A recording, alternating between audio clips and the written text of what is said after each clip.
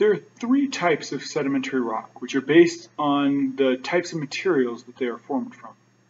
You can see here we've got clastic rocks made from bits of rocks that have broken off.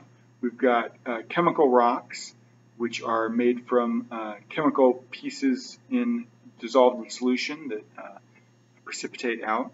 And then we've got biochemical or organic sedimentary rocks, which are made from old living material. Well, the first kind of sedimentary rock I want to talk about is the clastic rocks. We see those here, made from bits of rocks that have broken off. And those are based on the size of the particles that have been cemented together. We can see that the first several sizes here have been lumped into one group called gravel, which has two kinds, breccia and conglomerates. The first one, breccia, have angular sides often formed in things like landslides, where it will break off a piece and you'll end up with these sharp points all over the piece. Okay, and then those pieces get cemented together. The second kind, which is called a conglomerate, takes the same sized pieces, but pieces that have been rounded off through weathering, often as they tumble down a river or something like that. The sharp edges get worn off, and so you get a conglomerate.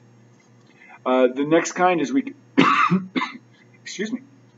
As we continue to work down our list here, we see that we have sand is our next size, and so sandstone is what's made from that. So here you can see the pieces of sand that have been cemented together.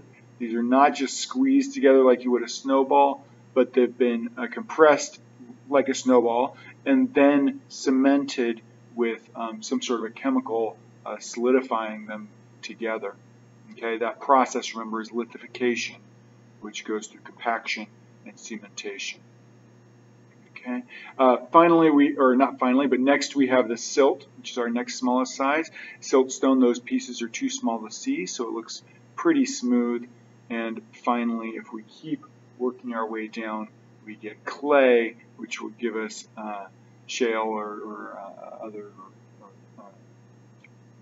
other types of rock, depending on what that's made of. Okay, so then those are our clastic rocks that are made from little pieces of rock.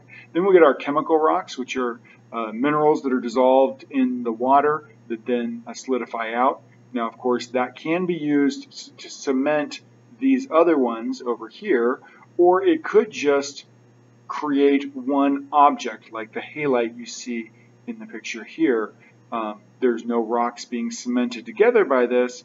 It's just one big thing that's grown out of that. Okay? And then our final kind are our organic rocks, or as this chart lists, biochemical, bio meaning life, organic meaning living. And the example I want to show you of that is chalk. Here we have the White Cliffs of Dover, which are made entirely of chalk. Chalk is coccoliths that are particles from a single-celled algae called coccolithophores that shed those parts of their body. You can think of it like scales. Those scales or coccoliths fall to the bottom of the ocean. They get squeezed together, and you get chalk.